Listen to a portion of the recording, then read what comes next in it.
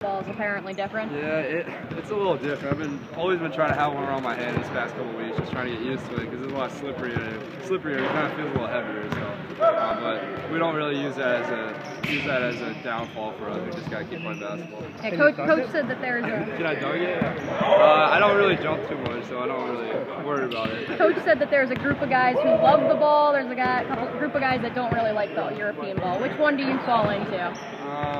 I know if I say it one way, my family's gonna get mad at me because they don't want to make me excuses for using the ball if I play bad. So I'm gonna say I like the ball for now.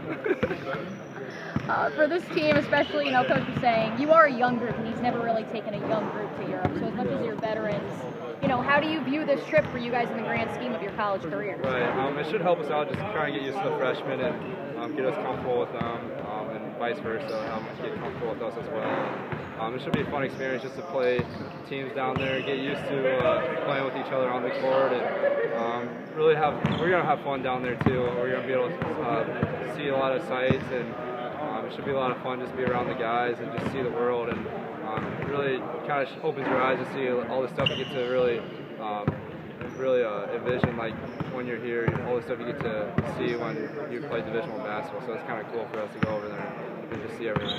Do you feel like